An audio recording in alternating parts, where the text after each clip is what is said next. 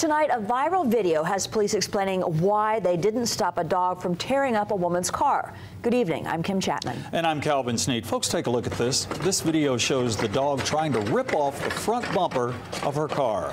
The woman who took the video says she tried to get the officers to stop the dog, but they refused. Tonight, Kayla Strayer shows us why police say their inaction was a matter of safety. Dalton police say they handled the situation as best as they could and to make sure that everyone was kept safe.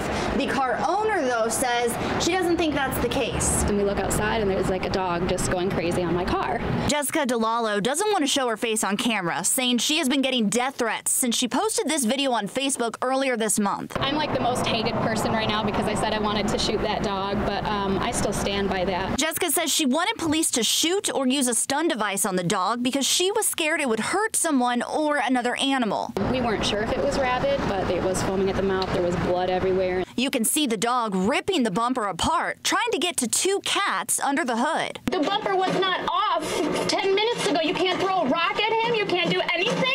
Dalton police officer Matthew Locke stands by his decision not to shoot or use a stun device because the dog was not aggressive toward people, only property. Run the dog off, pepper spray it, or tase it.